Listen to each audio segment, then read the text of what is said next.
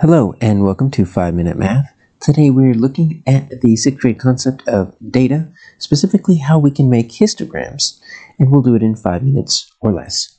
So if you've never seen a histogram before, they're going to look an awful lot like a bar graph. You see a blank histogram over here on the left.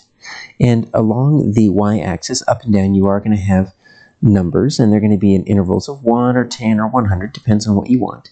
And then across the bottom, it's going to look like you've got places for bars right here. The only difference with a histogram and a bar graph is that a histogram is used to show ranges.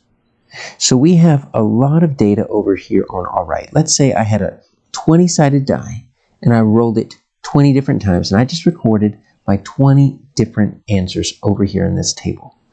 If I wanted to represent that information into a graph, I would probably choose a histogram, because a histogram can let me show how many times I rolled something within a certain range. So to get this data first out of this table, let's just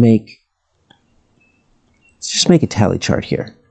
So I know that the smallest number that I can make on a 20-sided die is a 1, and the biggest number I can make is a 20. It's a 20-sided die.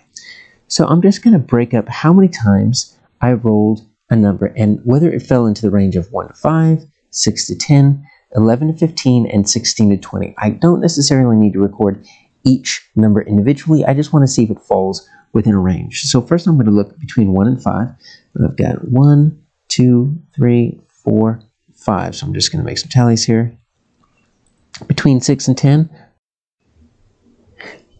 1, 2, 3, 4, 5, 6, and 7. So I'm going to make my tally mark of 7 there. Between 11 and 15, I've just got 1, 2, 3. Doesn't look like I've got that much. And finally, the rest should be 16 through 20. 1, 2, 3, 4, 5. So if you see that I have got all of my numbers split into these ranges, what I'm going to do is I'm going to take these ranges and I'm going to put them as my column headers.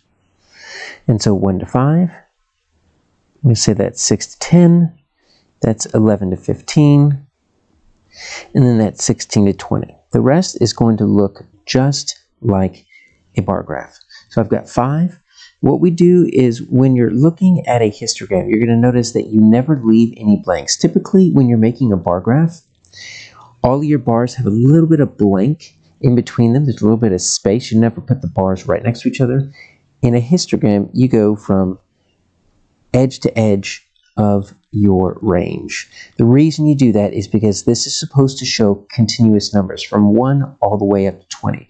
There are no blanks, there are no missing numbers that we're omitting from our histogram. So when it looks like this, it is going to look like a bar graph. What you're going to be able to do to tell that it's not a bar graph, it's a histogram, is first look at the labels for your bars. You're going to see there are range right here. And then also look to make sure that there are no spaces. I'll just write that right here, no spaces. The only other big term that you might be running into when you're looking at a bar graph is you're looking at a term, and it might be a little bit strange, but let me tell you what it means. Class interval. If you ever see this class interval term, it also means you're dealing with a histogram, simply because this is going to explain what is the range of each of our bars. Since this does show a continuous range, how big is that gap between one edge of our bar and the other edge of our bar? And in this case, our class interval is going to equal 5. Each of these bars is a range of 5 numbers. So whenever you see that term class interval, that is just asking you what is the range of each bar. The last thing I want to show you is that sometimes histograms can be set up a little bit differently. So if I were to go up and down looking at the addresses on my street, I might collect all of these addresses. And you see here, I still have a class interval of 10, but rather than showing each range underneath each bar, I just put each boundary number on these lines. But besides that, you can set this up exactly the same.